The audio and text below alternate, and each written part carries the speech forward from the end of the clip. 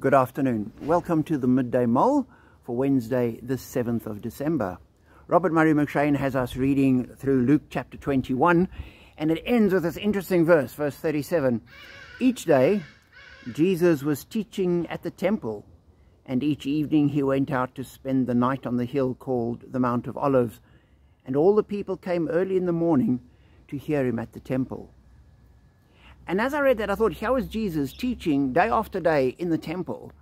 And we've got a couple of chapters in each of the Gospels containing his teaching.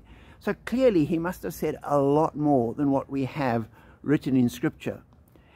And that helps to explain why there are sometimes differences in the Gospels. Because certainly I know that there are certain messages that I will preach on a number of occasions, and they will be slightly different depending on who the audience is and who I'm busy speaking to and what the context and the situation is.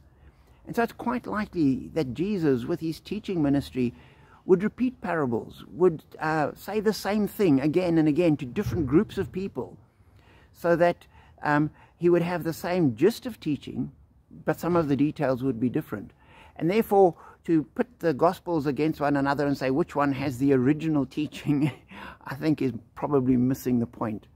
Because clearly, Luke is clear. Jesus was teaching at the temple each day, and people came to him to hear. And so, fortunately, we have some of his teaching, clearly not all of his teaching.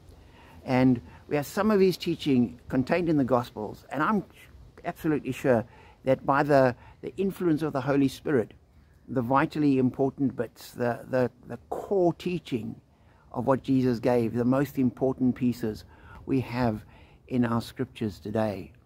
And so as the people went out early in the morning to hear him in the temple, we can come to our Scriptures early in the morning or in the middle of the day and hear Jesus teaching, be shaped, be challenged and changed by it. Enjoy it and be blessed.